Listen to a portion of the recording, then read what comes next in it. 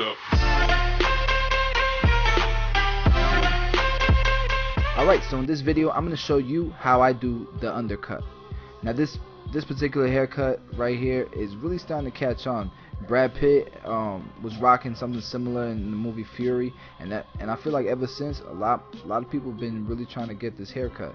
Now his hair on the top isn't really long enough for me to do the man bun to get the hair out the way, so I'm going to start off by gelling his hair. That way I can control it a little better and keep it out of my way. This is a great tip, you know, especially if somebody's really just starting to grow this haircut out, and you can't put in a man bun. So we're going to start off with a number 1 guard on the sides. If you're using a detachable clipper like I am, it's the 1A blade. The 1A blade. I'm going to do this all the way around.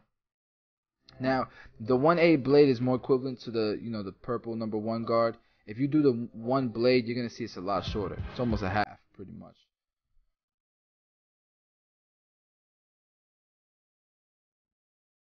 Now my client right here, we're going to do like a real high temple taper or a high blowout. He likes it super high, he likes it super close, super tight, bald.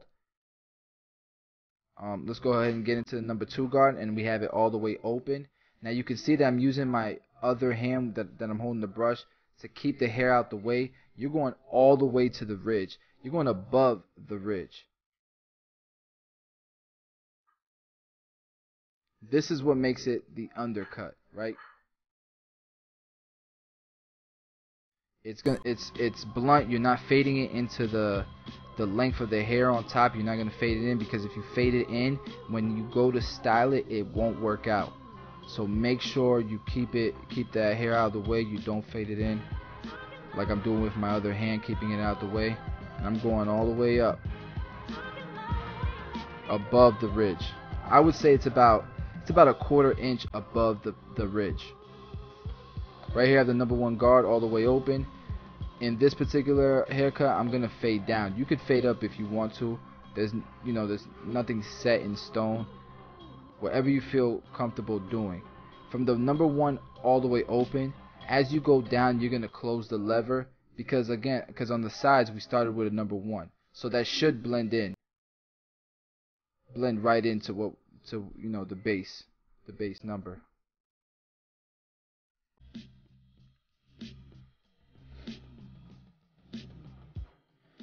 So essentially we have a number 1 on the sides, and we faded it up to the highest guard being a 2 all the way open.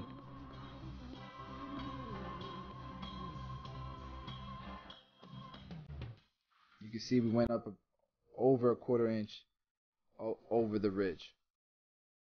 Now I took out my balding clipper, and we're gonna start putting our first guideline. And you can see on the temples, I go up high, but I kind of give a curved, almost like a rainbow shape, just because on the hairline I want to leave some hair there, so when I line it up, you can see the line. The line will pop more. And I'm going up about halfway up to the occipital bone in the back. You can see I'm going super high on the taper, and I'm still doing that rainbow look. And that's what my baselines look like. Let's go ahead and start fading it out. And we're gonna start off with the Andes closed. On my other blowout video, I did this a little bit different. This is essentially how I usually cut hair. I don't really put any more guidelines after this. I just start gradually opening the lever, every notch going up a 1/4 inch per notch, and I start blending it out. I don't make any more guidelines. I just fade it out.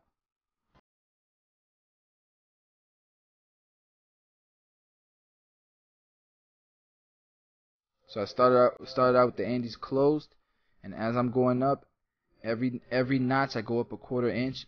I'm opening it up as I go up the lever.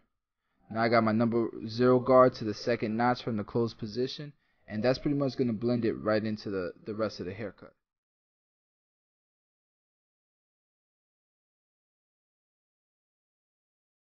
You open and close the lever as necessary.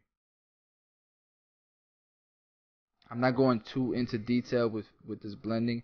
Again, I have another blowout or temple taper video. You can check that out. That goes into more detail. I just really want you guys to see how I do the undercut. And again, I go back, man, and I detail my haircut. I'm going to do the same thing all the way around. I'm just opening that lever as I go up. Every 1/4 inch, I open it up a notch as I go up. And then when I get to the number 0 guard, that should blend right into that number 1 on the sides. If it doesn't, then you open or close the lever as necessary. You do the trial and error method, right? If you don't hear any hair cutting, then you got to close that lever some. And if you do hear hair cutting, then as you go up, you need to open it some, right? Because you don't want to raise that fade too high. That's the only way you're going to blend it into the number 1, if it's necessary, right?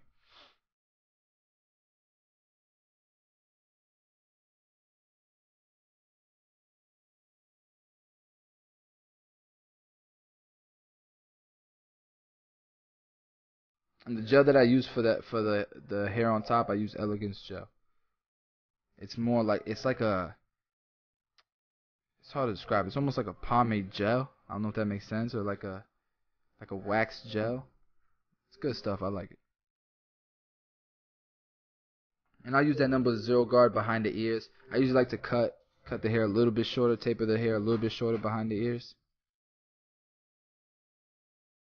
Now let's do this side. We're doing the same exact steps all the way around, even in the back. We're doing the same exact steps. Starting out that Andy's closed. Every notch you go up a 1/4 inch until you fade that thing out.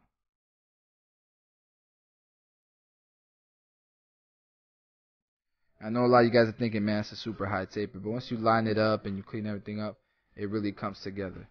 And like I said, I do whatever the client wants me to. I cut his hair. I've been cutting this guy's hair for over 5 years, and over time he's pretty much developed it. Asked me for little tweaks here and there until we got the haircut that he wanted. And ever since the last couple of years, he's been rocking this cut, man. Well, not this cut. He before this he had a comb over, same blowout, same high taper, just a comb over, right? Now he's rocking the undercut. Let's go ahead, and he rocks it with a part on the left side.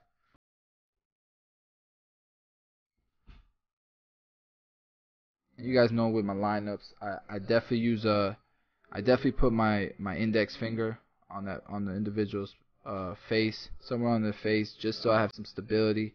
I start off with each end, so that when I'm lining it up, I have an end in mind. I can connect everything.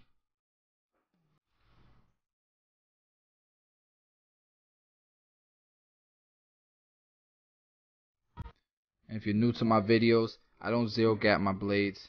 I put them as close as possible to where they're not zero gap, just because I want to be able to put my liners on the back of somebody's neck, on the side. I want it to be all purpose. If I need it any closer, I just pull out my razor, right?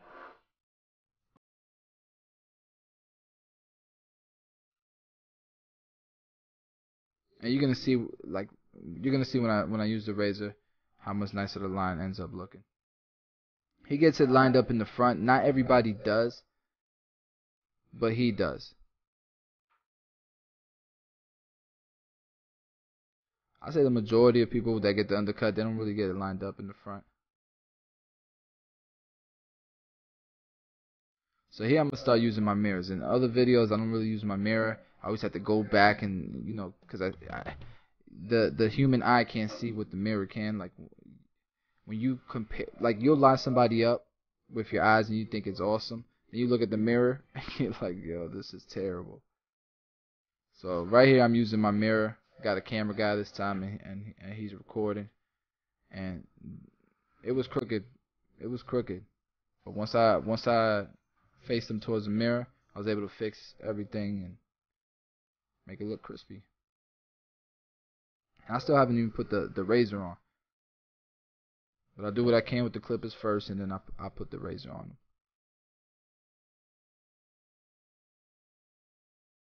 And if you're wondering what's on my arm, that's the no turn. You can get it on Amazon for like $30. I bought it at the Orlando Premiere for $35, so it's a good deal on Amazon. I'll put the link, in the description, of course. Right here, as you can see, I'm using my other hand to pull up the the ear, and I I try to use I try to flip the trimmer over when I'm cleaning up, except for where I'm lining up. Like right here, I flipped it over because the neck is real sensitive. But when I'm doing the line, then I'll use it how I normally use it. Gotta use your cool care, right? That's the Andy shaver. I'll put that in the description box too. Phenomenal shaver. And like I said, he likes it real skin tight. So I'm using the corner of the shaver. I'm pulling the scalp, and I'm just, pretty much the same way you use the corner of a clipper to fade. I'm doing the same thing with the shaver, giving that extra closeness on the taper. This will help create that nice transition, especially when you're at a number 1 on the sides. That shaver will give it that extra closeness to give it a nicer transition.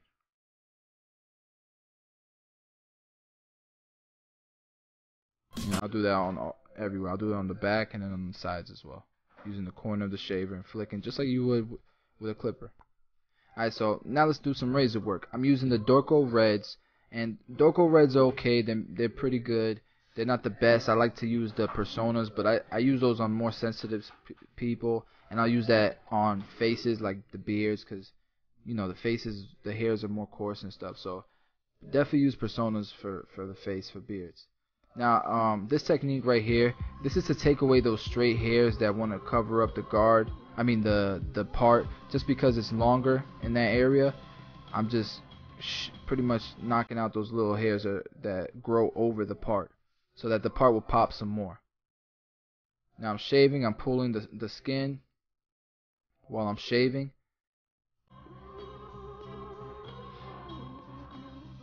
And on this particular client, no shave gel is needed on his hairline. Doesn't really have sensitive skin, so we could rock out without any shave gel.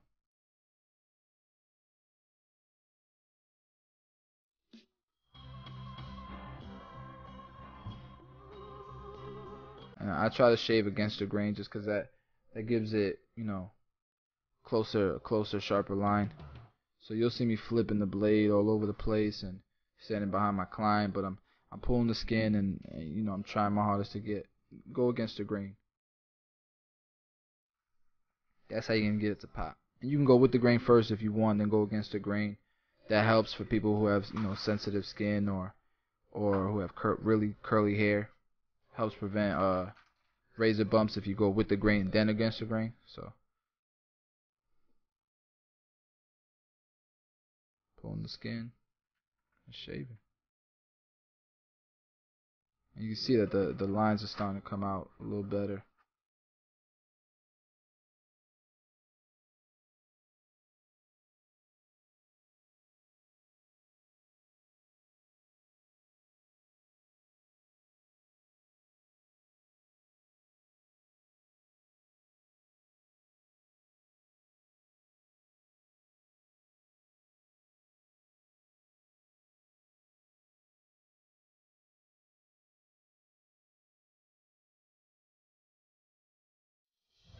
Yo, hang up.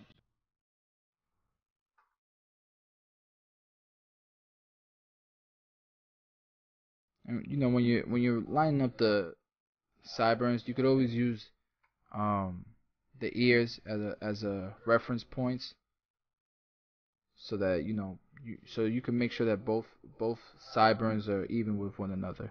So use the ear as a reference point. That's what I do.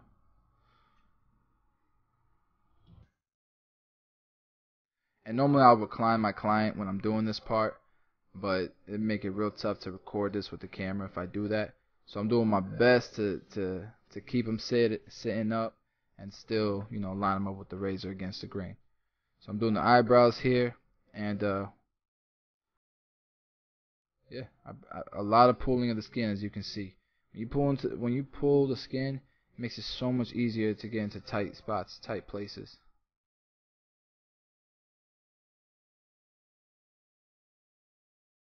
And I don't use any special product. It's normally pretty easy to line up eyebrows without any shave gel. But you can if you want to. Just don't get in their eyes, obviously. And you know, this is a natural shape of my clients' eyebrows. I try not to make them too arched, too girly looking, unless you know they want that. And again, so let's rock out. Let's style the hair, wet it a little bit first, and let's put some Elegance gel. And Elegance gel, you need like a nickel size, not even a dime. That stuff lasts forever. So separating the undercut with it, and I'm just using my hands right now to shape it. You can see. And now I comb it up. I didn't use any blow dryer on this particular client. He likes that wet look. So